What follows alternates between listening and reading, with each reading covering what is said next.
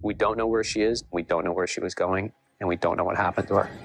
A witness saw her walking away from the accident. How does a person disappear when there's 3 people watching?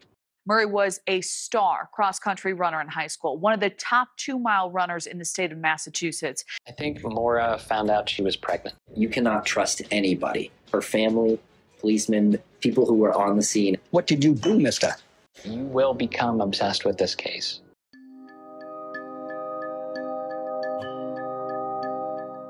Today, I want to talk about what happened to Maura Murray. This case to me is so insane because there's so much information that's already out there, like the crazy internet searches she did, phone records, surveillance footage. But even with all of that, there's still a lot of questions that are left unanswered, which is why this case is still unsolved. And there are so many conspiracy theories about what happened to her. A lot of people think she faked her disappearance to reinvent herself. Then there are people that think something horrible happened to her, which is why I have on the tinfoil hat, because some people actually started accusing the officer that responded to the scene as being involved, and then he ended up taking his own life. And so the whole thing is insane. So I want to do what I usually do on my channel, which is I'm going to give you guys the facts, and then we'll discuss the theories, and then you can decide for yourself. So the whole thing started on February 9th, 2004 at 7:27 p.m. That's when Faith Westman called 911. She said she heard this loud noise outside of her home, and when she looked out the window, she saw a car. It was a black Saturn, and it was, according to her, in a ditch. It was facing the opposite way of traffic, and this was off Route 112 in Haverhill, New Hampshire. This is where you get your first inconsistency, because when Faith called 911, she said that she saw a man in the vehicle smoking a cigarette. There's the red light of someone smoking a cigarette. Later on, however, her husband, who was also there, said that when he looked out the window, he saw a woman who was on her cell phone, and that red light that his wife thought was the light from a cigarette was actually red light from a cell phone. After that happens, there is a bus driver who lives very close to where this crash happened, and he pulls up to this vehicle, and he says that there was a woman in the vehicle. She came out of the car. He said she looked shaken up, but he didn't see any blood or any injuries. Just asked her how she was. She said she was shaken up. I couldn't see any blood. She didn't seem intoxicated to him.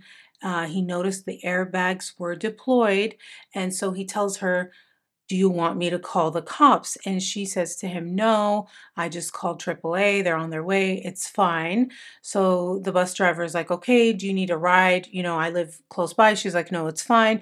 He says, okay, he leaves. Now, this bus driver, he says that when he leaves, he knows this area. There is no cell service. He believes there's no way she could have called AAA. So when he gets home, he calls 911. Again, now we have a little bit of contradiction with the timeline, because according to police records at 7:46 p.m., a police cruiser arrived at the scene, and this was the officer Cecil Smith. There's another witness who claims that they were driving on this freeway and they noticed not a police cruiser with the numbers 002, which is what Officer Cecil Smith was driving, but that they saw another cruiser with the numbers 001, and it wasn't a cruiser, sorry, it was an SUV.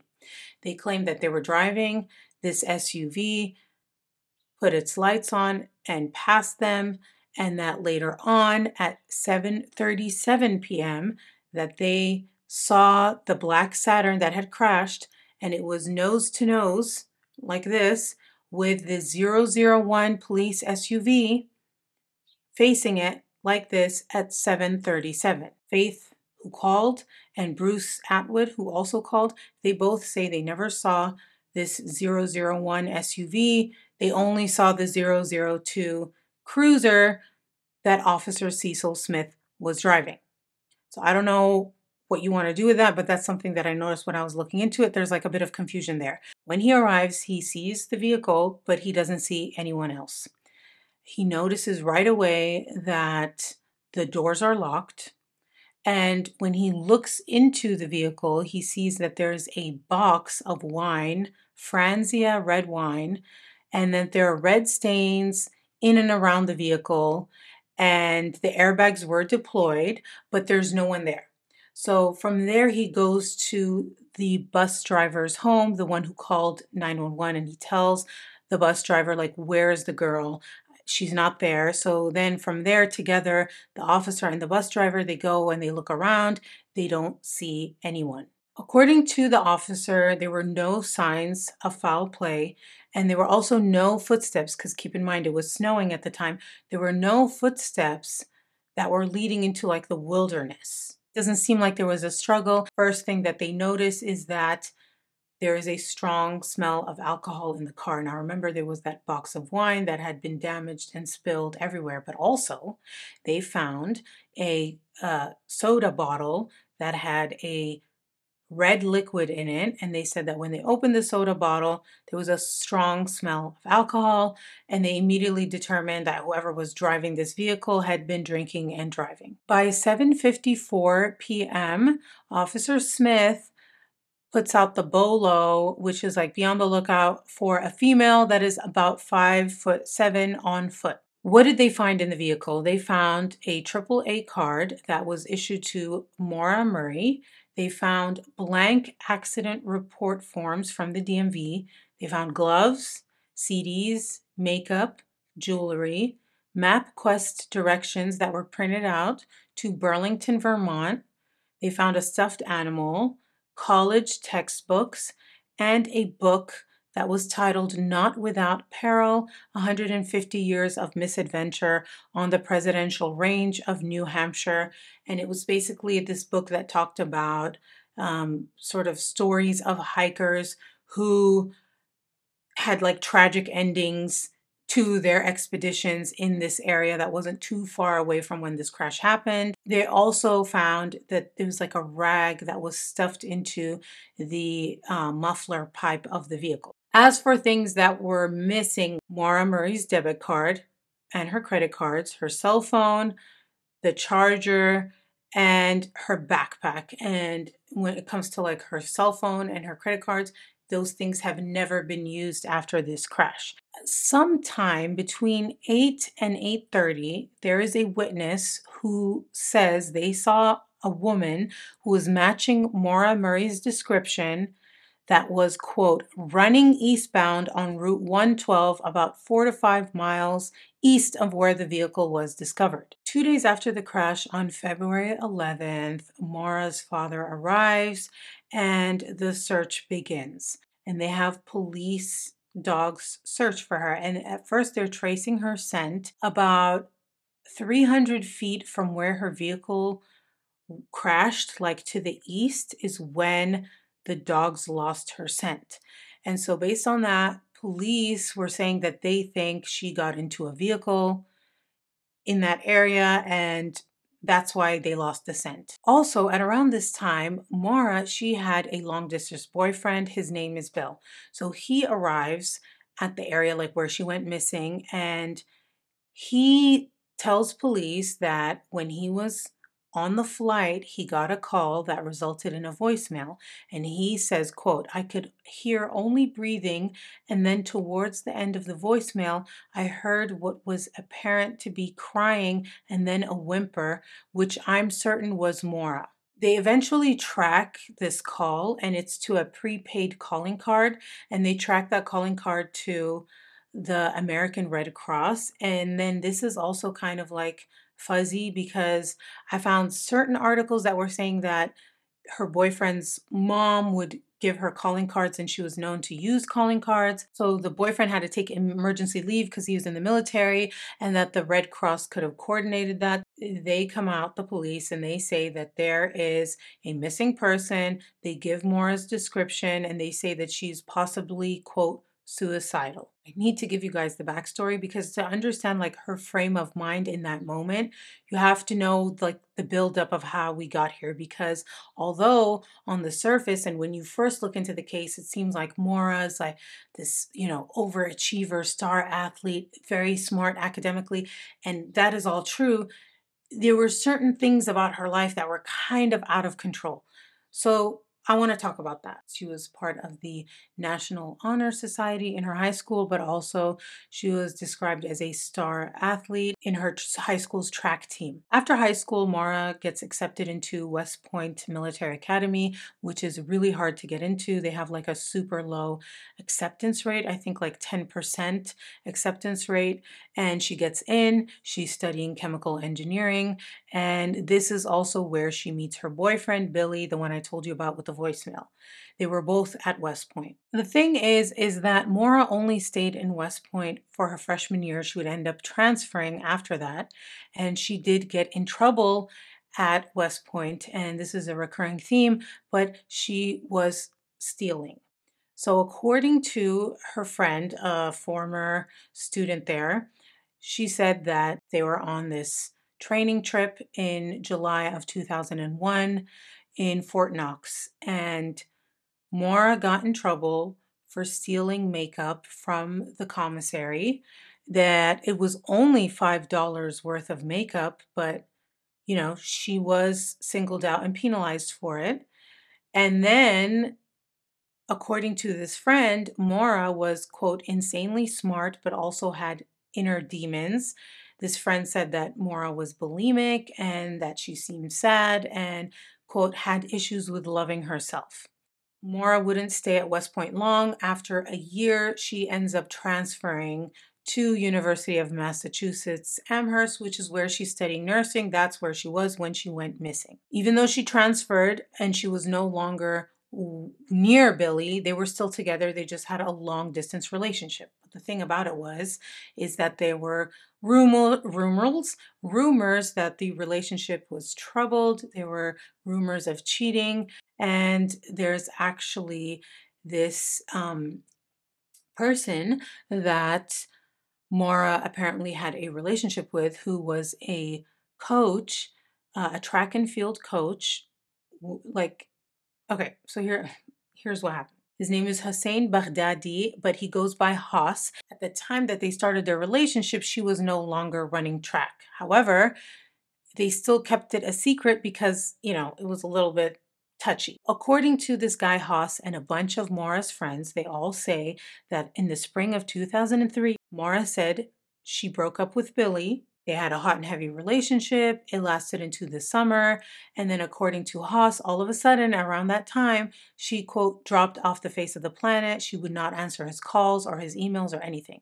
And then when fall of 2003 came around and classes started back up again, Maura appeared and she told Haas, like, oh, I'm sorry, I'm back with Billy now. That's why I wasn't answering your calls. And according to this guy Haas, I want to read you like what he said. He says he seemed very chauvinistic. He wanted her to be in certain places at certain times. He was checking up on her. I think he was demanding with her, but that's just the impression I got. He said he also got the impression that he could be physical, and that Maura felt she couldn't really get away from him. After she went missing and detectives did some research and they found out about this relationship with Huss, they went and they questioned him. And he says that he told police, quote, that she talked about running away. She said, I wish I could disappear. When I heard that she was missing, I thought, holy crap, maybe she did it. That he learned that Maura had been sleeping with other members of the track team. Quote, she was very promiscuous, it turns out, he said. But then he also said that he didn't hold it against her, that, quote, she was super energetic, always seemed happy, but she was sad too underneath. I want to put this in the context of the timeline, right? February 2004 is when she goes missing. Prior to that, spring, summer, she's having this relationship with Haas. By the time fall rolls around, she's with Billy, she's back in school, and then something happens. November 2003, Maura gets in trouble again. Remember how she got caught stealing in West Point? Well, she gets caught stealing again. Basically, what happened is that there was this girl in her dorm who found some unauthorized charges on her credit card from local restaurants in the area. They added up to $79. And so she ends up going to the police to file a report. So the cops end up calling these restaurants and telling them, like, hey, this credit card number, like, someone ordered from you, but it's a fraudulent order. Well, guess what? Right after the cops called this one particular restaurant to tell them about this, someone calls the restaurant to make an order using the exact credit card number that was part of this fraud situation. So the restaurant takes the order, they call the cops, they tell the cops, like, hey, the number you called, someone just called and made an order. So they're like, oh my God, we have the person who is like stole this credit card and is making this order. So they end up like setting up like a sting operation. And so the cops follow the delivery person. The delivery person gets to the dorm.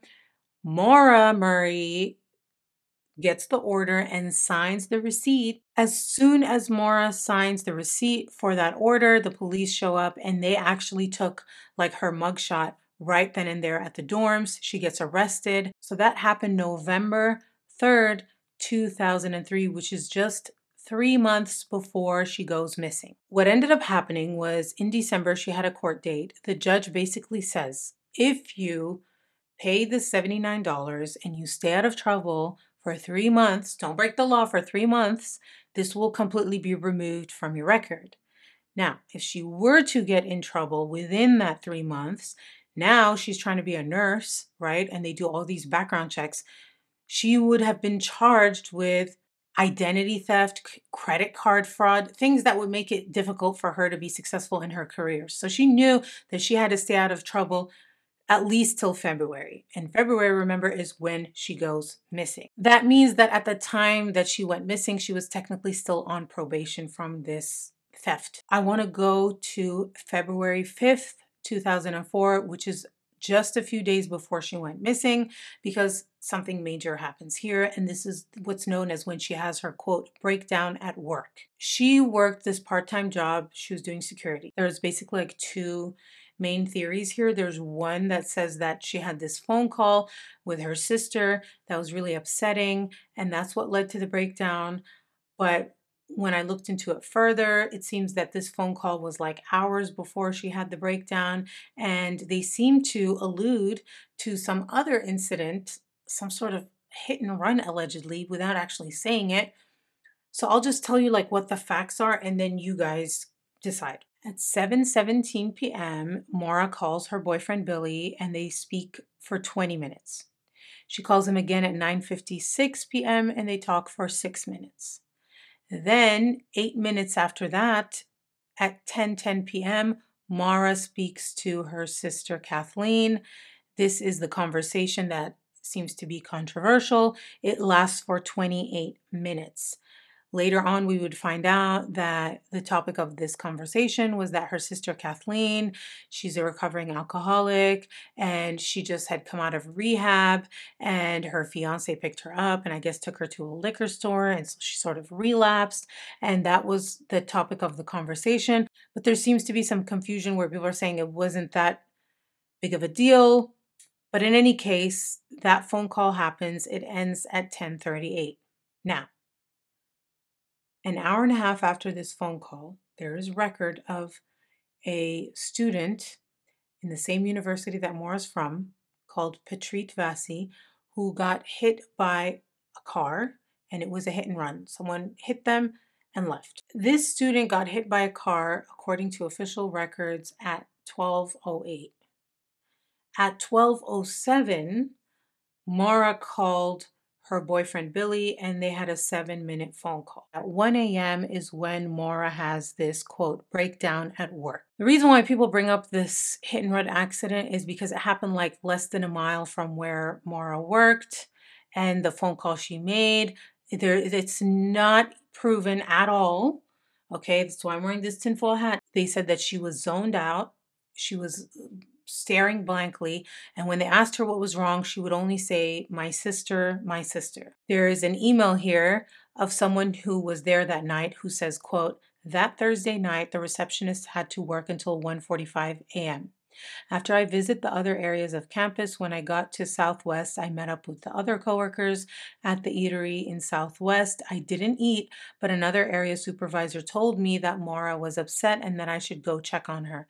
At that point, I did. One of them said something's up with Maura. She had been crying. I don't know how to explain it. She was just completely zoned out. No reaction at all." So now it's 2 days later, and her father, Fred, arrives and he's helping her find a new car. He said it blew a cylinder, it was, quote, smoking something fierce, and that he told Maura, "You can't drive this car. The cops are going to pull you over in a heartbeat." And he is the one who suggested she put a rag in the muffler. Remember when her vehicle was found after the crash when she went missing? Police said that she had a rag stuffed in the muffler.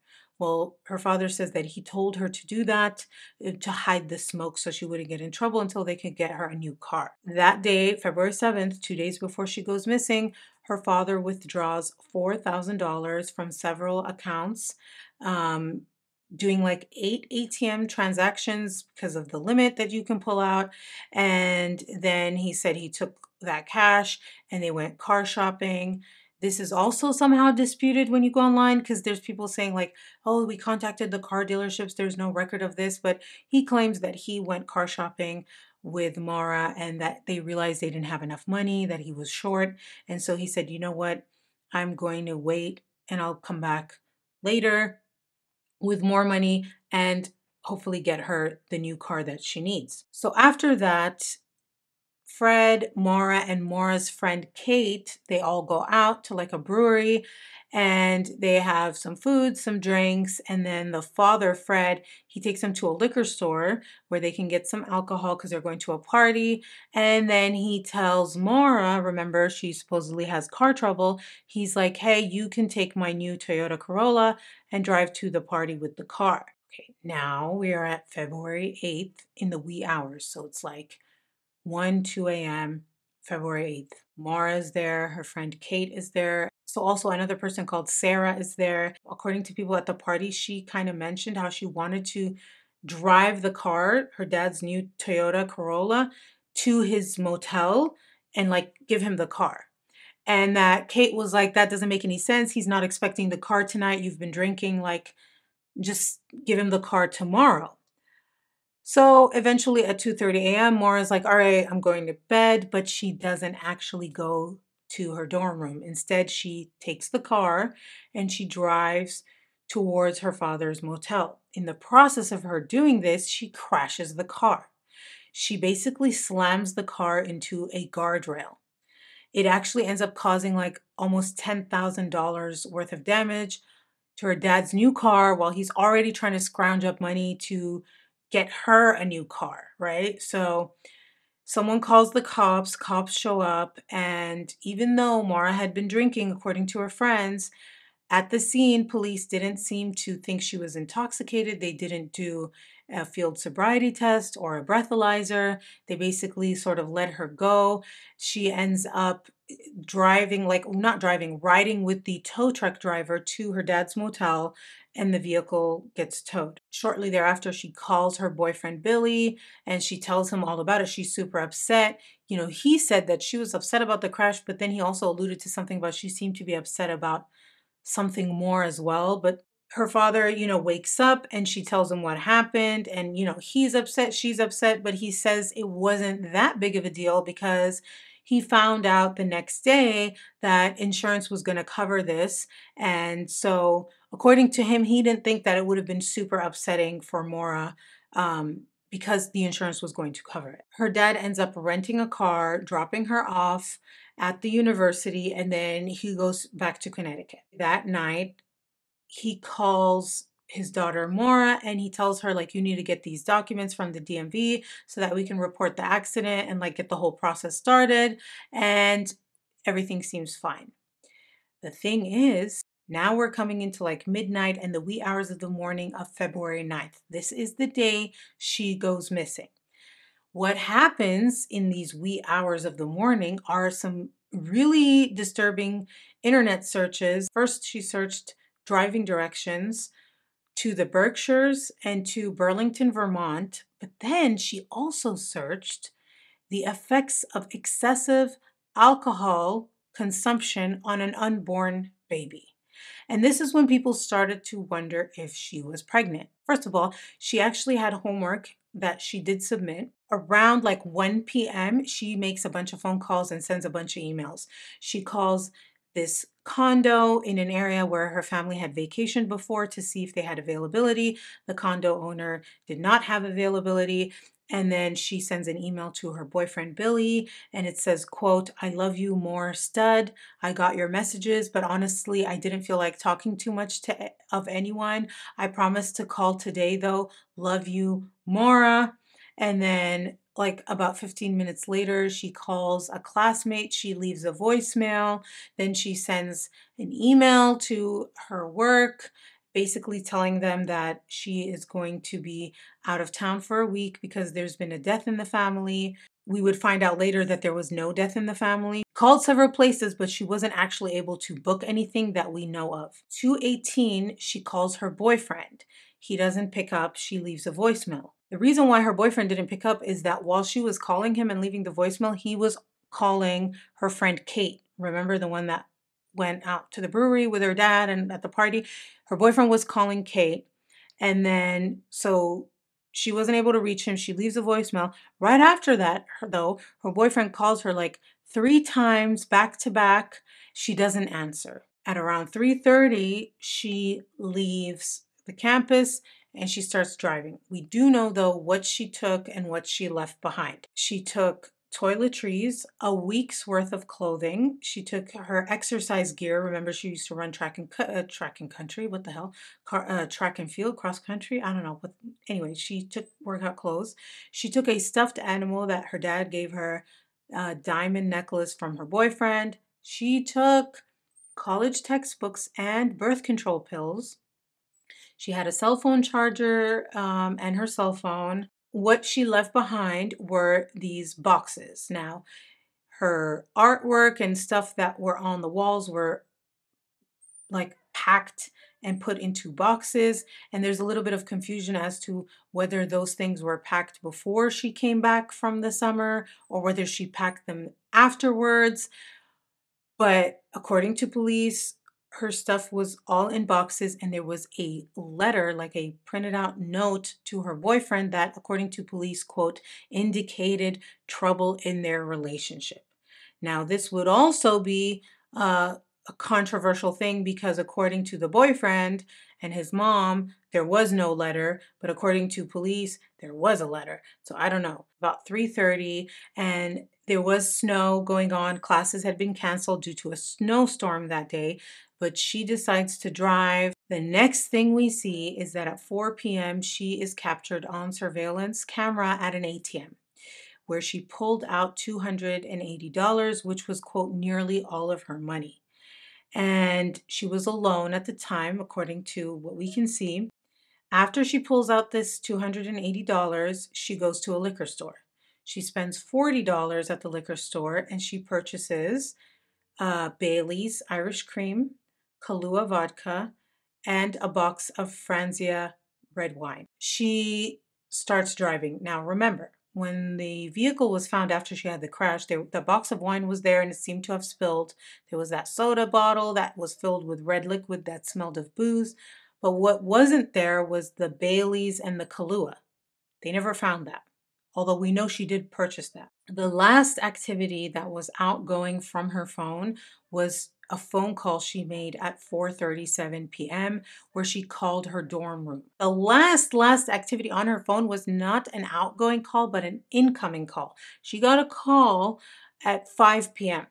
The only thing that I was able to find about this call was that it was a cell phone and it was coming from within the 20-mile radius of Londonderry, New Hampshire, which is a town just north of New Hampshire, Massachusetts border. Thing about it is, based on the directions she had in the car and where the vehicle ended up crashing, it seems like at some point there was a change of plans, because the printout directions that she had said that she was heading towards Burlington, Vermont, or Stowe, but she exited Interstate 91 at exit 17 and headed east on Route 302.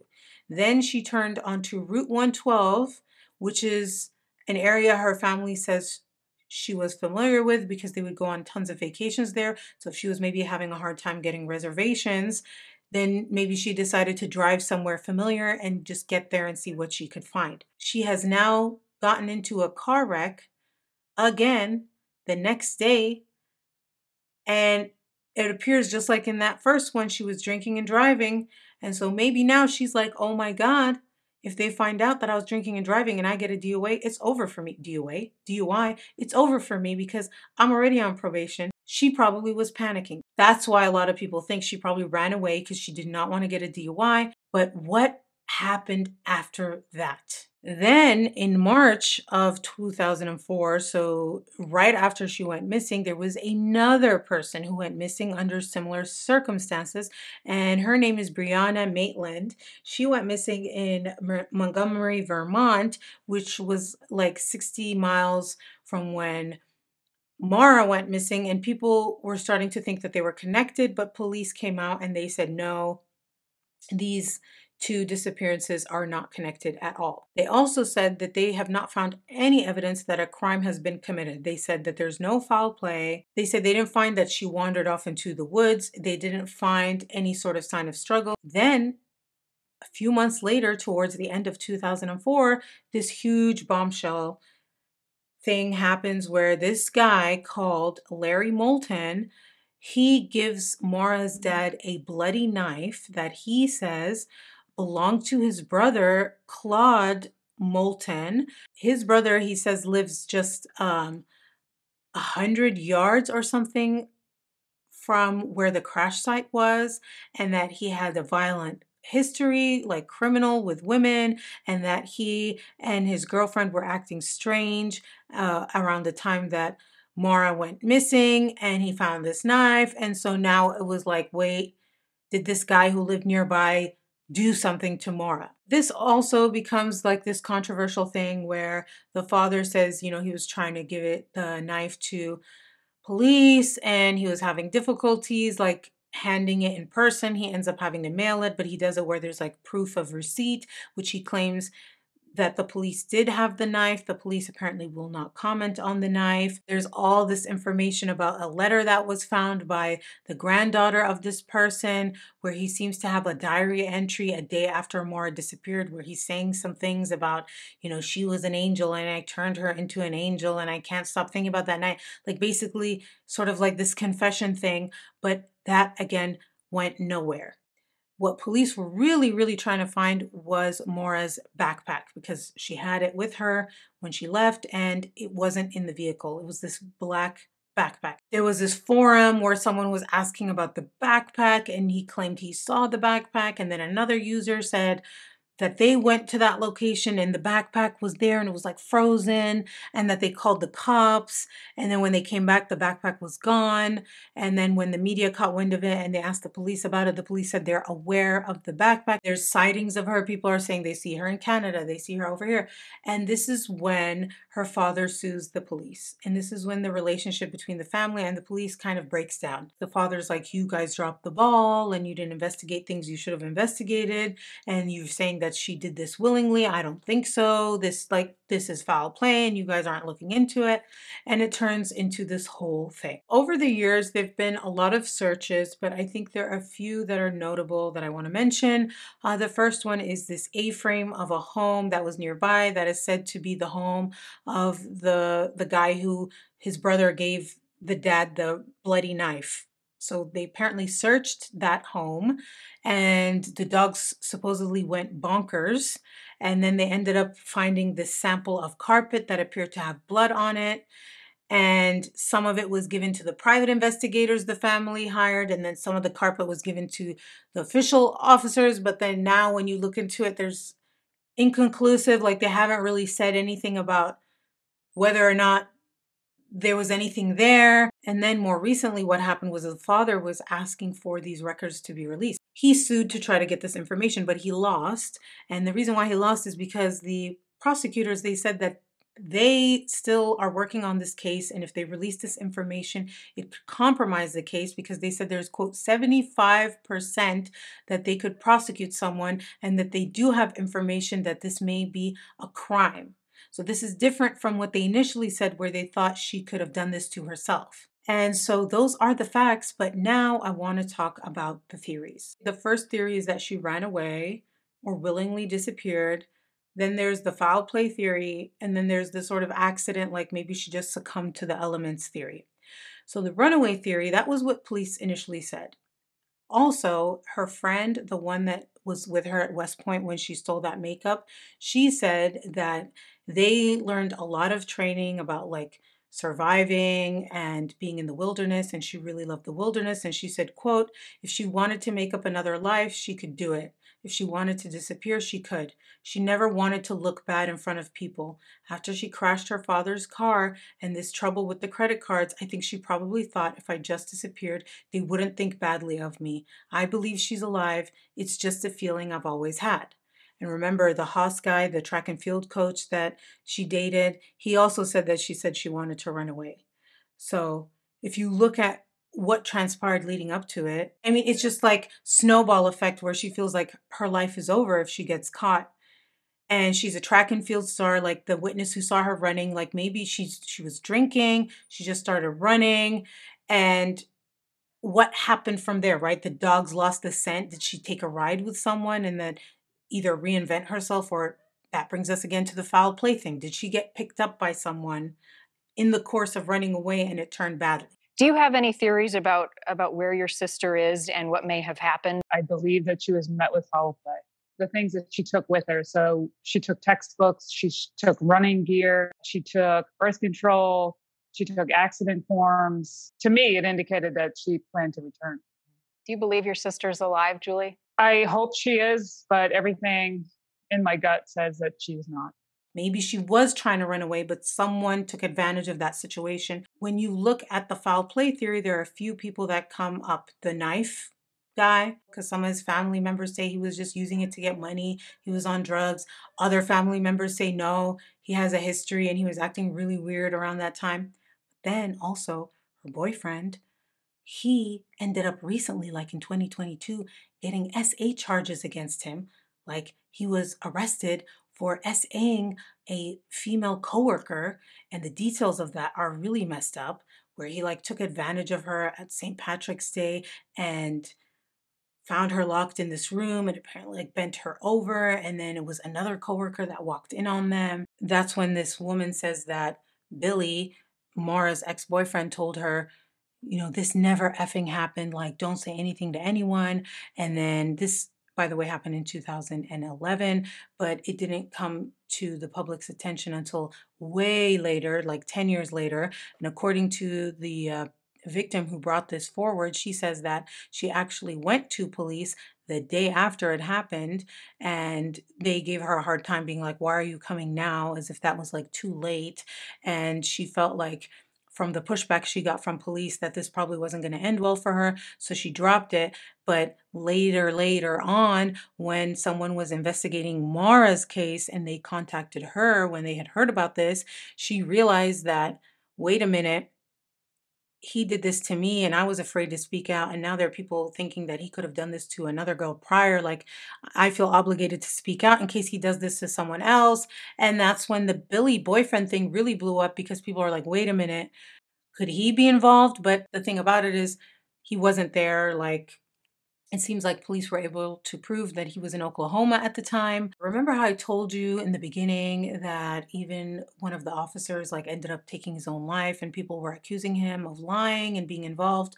Okay, well, this is very sad if it's not true, but it's Officer Cecil Smith, and he was the first responding officer who showed up. But do you remember in the beginning when I told you there was this witness who said that she saw another vehicle, the SUV 001, that showed up earlier and was nose to nose? Then later on, according to the records, Officer Cecil shows up in the cruiser in 002. And so some people took that as if he lied about when he arrived and what vehicle, and that maybe he was there before and did something and then came and covered it up. But there were so many accusations about him in certain blogs and things that were so relentless that some people speculate that he actually took his own life because he was being harassed online. But then I found something else that said that he sort of had this illness, but he didn't tell anyone about it. And maybe that contributed to it. I don't know. And then the last foul play suspect that I want to talk about is the bus driver. Remember, I told you the bus driver who showed up and later would call the cops. Some people speculated, like, could he have done something because he was the last person to see her? And then between when he saw her and when the cops came, she was missing. Was it him?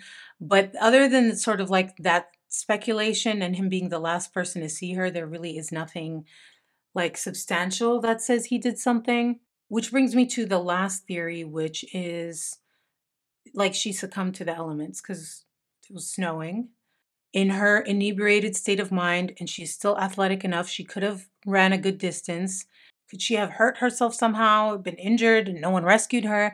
It could be a combination of things. It could be she ran at first, then she got met with foul play, or she ran at first and then succumbed to the elements, or, some combination of those things. I would love to know what you guys think happened to her. If I had to guess, I believe that in the initial moments after the accident, I think she did not want to get caught. She knew the repercussions of that. And so initially, she may have just been avoiding the police. As to what happened after that, I don't know. I think if she really went and reinvented herself, that seems like the most far-fetched and difficult to achieve thing. If someone took advantage of the situation and harmed her, that's not hard to believe. Same thing with succumbing to the elements. It's just maybe they weren't able to find her remains or something. Um, I don't know. But hopefully they get some answers. But in any case, thank you guys so much for watching, and I will see you guys in the next one. Bye.